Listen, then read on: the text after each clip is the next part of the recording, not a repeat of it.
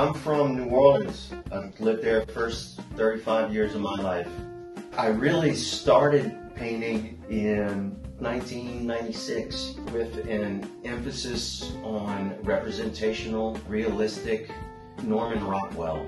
It had a huge impact on me because the realism, it really looked like somebody who was trying hard to be photo-like. That's what I was attracted to, and that's what I was really wanted to try to do.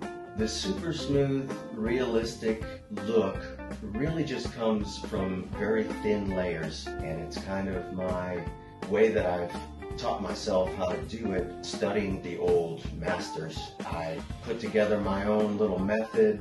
It's hard work. But yeah, I guess the painting is in there.